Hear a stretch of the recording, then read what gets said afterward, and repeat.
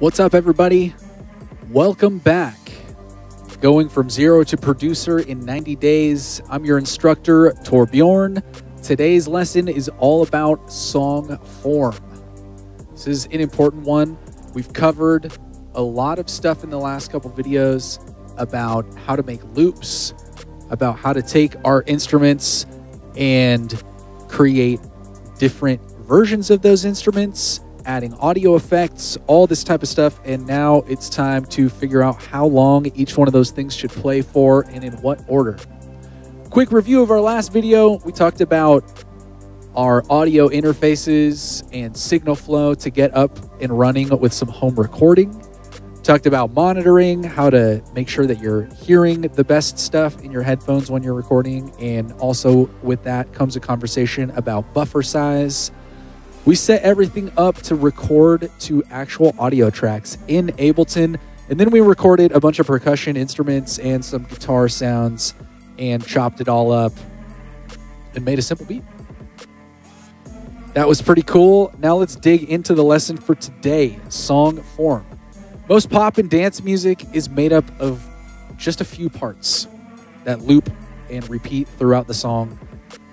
There's some variation, so it's not just the same thing playing every time, but fundamentally it's like the same chord progressions and the same rhythms and just different interesting ways to represent those. The order and the length of each one of those sections helps drive home a story or a feeling or a mood. There's two types of songs we're going to talk about today. One of them is dance music, like an EDM song. We're going to look at my track called Rap Kid.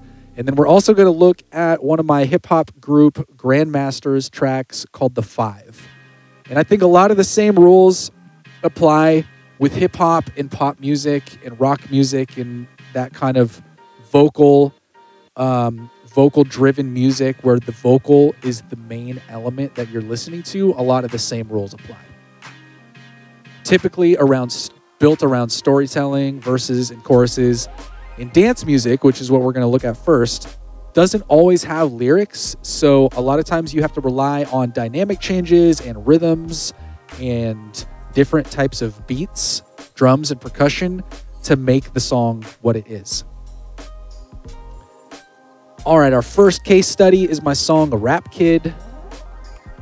You've got the song form written here. And if you look up at the top here on Ableton, I've made little markers, intro, verse, and all this type of stuff. It's a pretty short song, and I'm going to talk over some things while we're listening to it just to kind of explain what's happening. But there's two unique things that need to work when we're making a dance song. One, it needs to be danceable. It needs to be something that the people on the dance floor can dance to. That's probably the most important thing. The second most important thing, I think, is that you need to have loopable sections so that your DJs can mix the song. And so that when they're performing and you're throwing it in a DJ set, that there's no breaks in the beats. If you've got a drum beat going in one song and you've got another song that has that same drum beat, the idea of DJing is that you're going to stitch those two songs together by playing them in time with one another. So the ending of one song fades in with the beginning of another song. DJ mixing. And so we need to make sure that we've got some sections in our song that serve DJs so that it's easy for them to do that. Let's take a listen. Starting off with a little intro, straight into the verse. I've paid my dues, baby, everything I have, I'll give to you. So like I said, not all dance music has vocals, but this song does. Here's our chorus.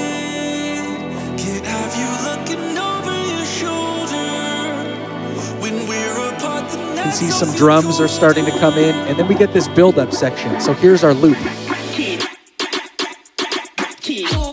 Here comes the drop.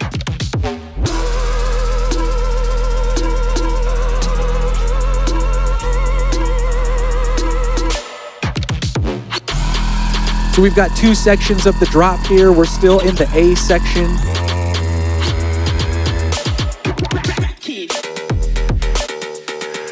Starting to get this kind of ravey sound over it. Some vocal chops. Rap Kid. Now we're going to switch things up a little bit. Here's the B section.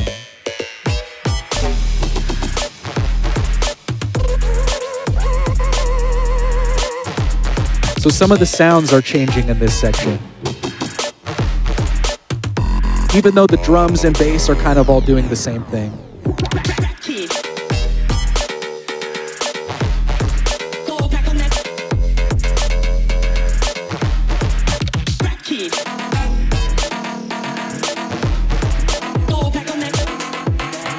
Now here comes another verse. Now you're lonely. Let's do this all again like we've rehearsed.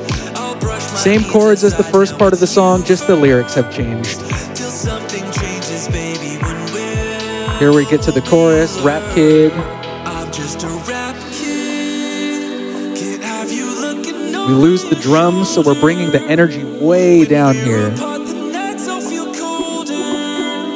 Building it back up. Here comes another build. Into the second drop. And now we've changed the drum beat up in this section. We had like a breakbeat thing earlier, and now we have this bass house vibe. 4 on the floor.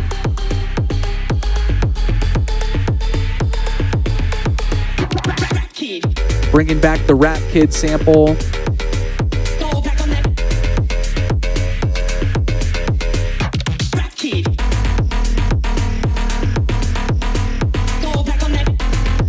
And now here comes the B section. The same sounds that were added in our earlier B section of the first drop, but now it's happening over a house beat instead of over a break beat. Rap Kid.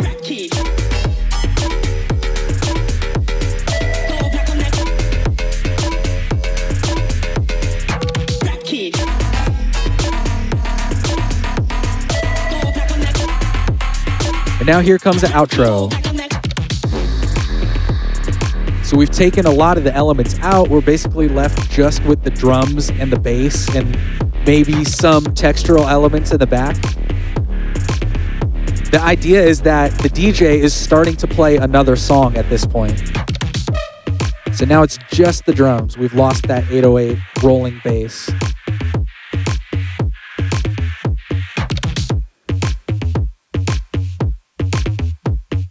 Now we've lost even more textures. And it's over. So that explains that song form. That's a really common song form in dance music. One thing that's worth knowing is that, like, you can't copyright song form. My composition teacher in college used to tell me this all the time, and several producers that I've collaborated with and that have taught me over the years have said the same thing. If you have found a song that works, drag that song into your session and figure out what's working about it. If it's a quiet section that is 8 bars long, it goes into a louder section that's 16 bars long, try to reverse engineer those things. I feel like a lot of people get concerned that that's like cheating. And my answer to that is like, I don't think it's cheating at all. And even the times that I've tried to really faithfully recreate someone else's track, mine always ends up different. And so I think you just got to be like stress-free and without fear when you're taking someone else's artwork and you're using that as inspiration. Some of the most famous songwriters of the history of music, as far as I know, have done that. All the way back to classical music, jazz, rock and roll, and it's so common now in dance music as well. The trick here with the dance music song form is that you need to find the right balance between repeating an idea and keeping it fresh. So what I typically do is I start small, 2 or 4 bar sections, come up with a drum loop, come up with some kind of idea, and then duplicate that. Copy and paste it. So if you started with a 2-bar loop, move it up to be a 4-bar loop, but change something in the second half. And then do the same thing so that you're building off of one foundation of one simple idea and adding lots of variation over time. Generally speaking, every 8 bars, something should be introduced, changed, or taken away. While your 2 or 4 bar loops might be something that's not very noticeable, when we're talking about our 8 bar loops, we need that to be a little bit more noticeable. Imagine like we gain a percussion element, or we gain some chords, or maybe we lose something that was playing in the section before. Dynamic changes are super important in dance music too. You've probably noticed quite a few sections where I drop sound, drop a lot of the elements in the track so that the next part can be loud by comparison, because loud is only loud if it's next to something quiet. All right, let's take a look at the next track. This is Grandmasters. This is my hip hop or my rap group with my buddy Joe Fish. And this song features Wands, who you maybe know from Thrift Shop, a song that he did with Macklemore. This is our song that we did together called The Five. More about the vocals in this case. Broadly speaking, the verses build the relationship with the listener, and then the choruses make the story relatable. So it's all about storytelling, all about the lyrics. Everything needs to focus around driving that idea home. The music just should support that feeling or that mood. Let's take a listen to this. We'll talk about the song form as it goes on, starting with the intro, nice and simple. Easily loopable, so this works in a DJ set as well, adding some claps. Here comes the chorus. If you're chill and you still wanna ride with me, hop in the whip, going up and down the 5 with me. If you're chill and you still wanna ride with me, hop in the whip, going up and down the 5 with me. We roll, we go, top down with the pedal to the floor. We roll, we know that. Here comes the first verse.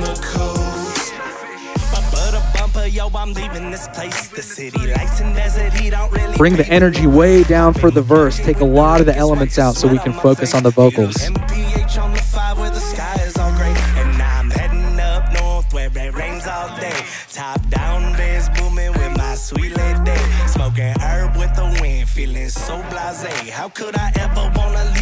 Now it's been 8 bars.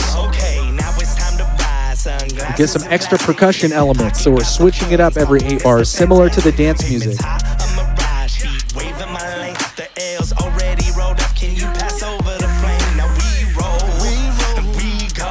Here you see Wands coming in with his vocals, getting ready for the chorus.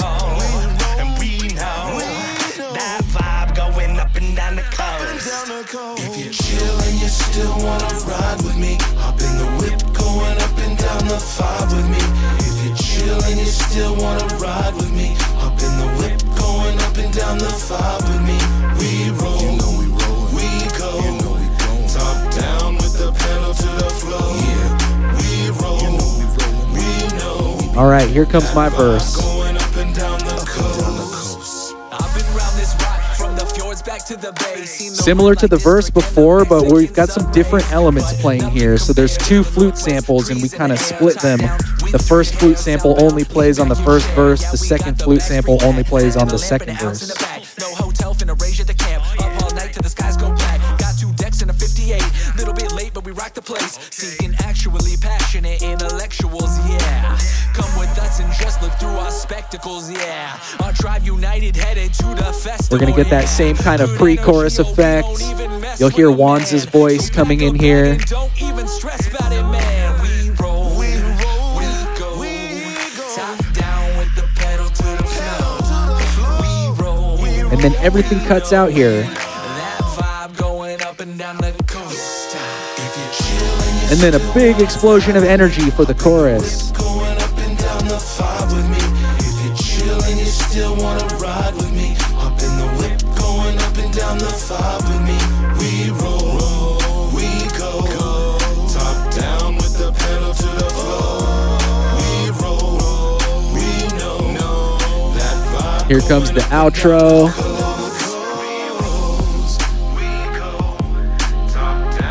Loop the chorus, and we put this kind of lo-fi effect and some extra reverb on it.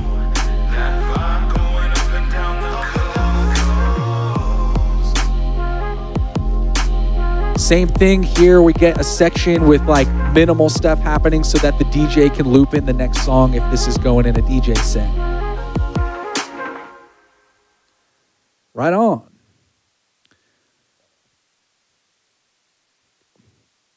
So kind of different song form there because we're not really focusing on there being a lot of elements that will fuel a dance floor. We're more focused on the storytelling and supporting the lyrics.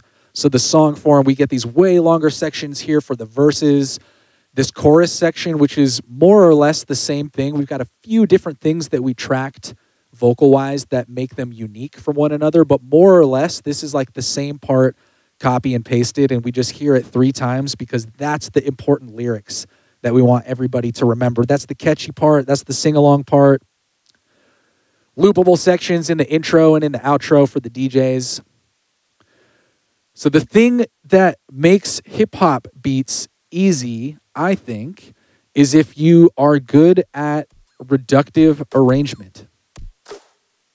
What reductive arrangement means is that we're going to start by writing the fullest section of the song, and then we're going to work backwards from there.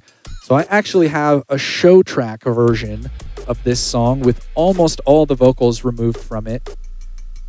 And just to prove my point here, if we listen to the chorus, you'll hear a little bit of vocal recordings in there still because we have some of our backing vocals still in the tracks when we perform live. But you'll hear a better idea of just the instruments. Listen for those flute samples, listen for the drums, the 808, all that kind of stuff, and then we're going to compare to the verses.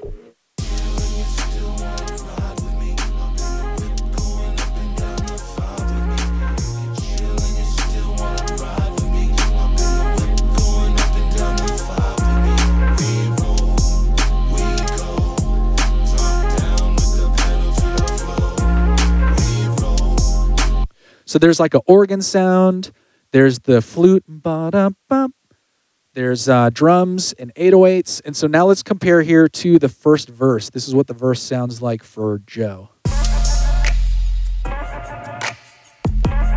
So we get that different flute sample, and then we get the main one only every 4th time. We've got rid of the hi-hats, and we're using shakers here instead. And then halfway through, the shakers go away and they're introduced with hi-hats to bring the energy up. A little more of a trappy kind of vibe. And so let's compare now to the second verse. This is the verse that I'm rapping on.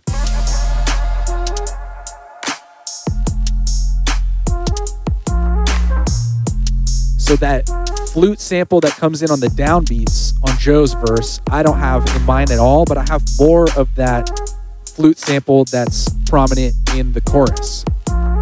My verse starts with hi-hats, and then halfway through it switches to shakers, so we get kind of the opposite dynamic effect between these two verses.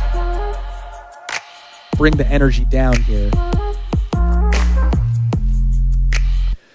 And there's plenty of different things that you can try with your percussion, ride cymbals, hi-hats. There's closed and open hi-hats if you want a short ticky sound, or if you want to open like shh kind of sound. Lots of different options there. Shakers, tambourines, Latin percussion like bongos and congas, and claves, and all kinds of different stuff. There's sampled percussion. There's loops of percussion. I feel like in hip-hop beats, a lot of what makes it unique is the change of percussion. I guess that's true for dance music too. Changing percussion every 8 bars, adding things, changing things, removing things.